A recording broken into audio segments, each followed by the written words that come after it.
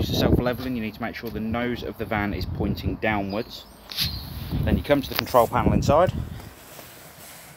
You've got on and off on this control panel, and to put the legs down, you press auto.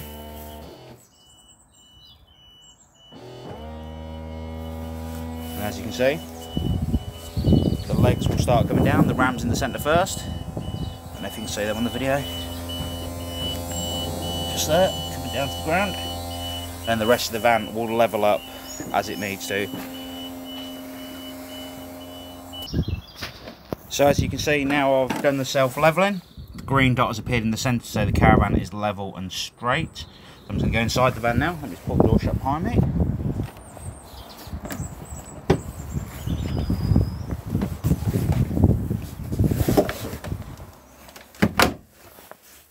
So, inside the van, the first control panel we come to is the mains power, which is on one of these switches just here. There we go.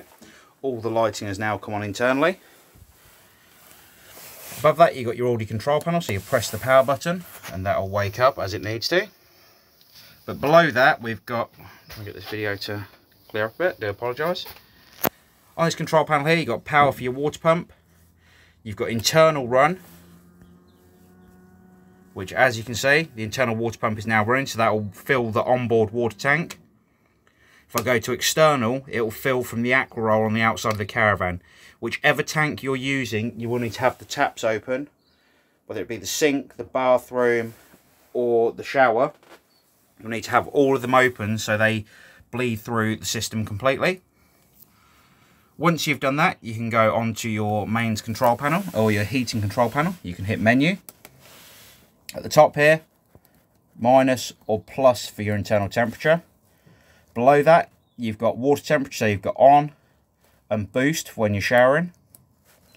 You've also then got the amount of power coming to the caravan. So if you caravan before, this is essentially the same as the Truma system. It's got 500, 1,000 and 2,000 watts. So 1,000, 2,000, 3,000.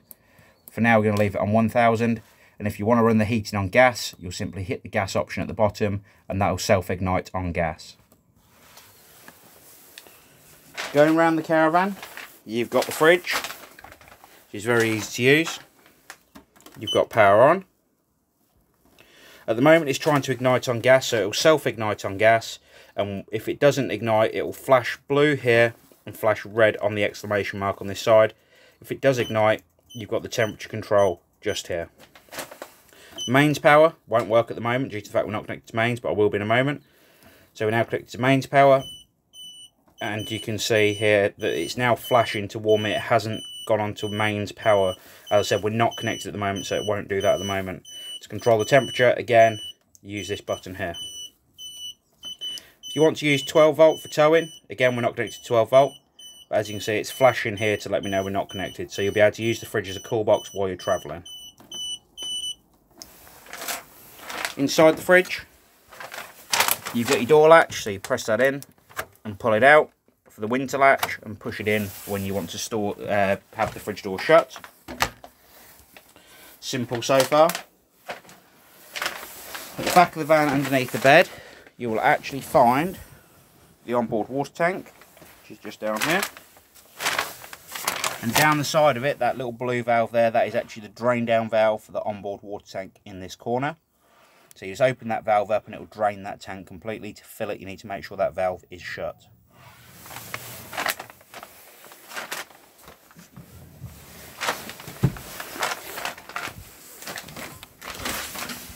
Toilet system itself, you've got flush on the wall, and then you've got your flap for your waste at the bottom. Shower operates like a normal shower.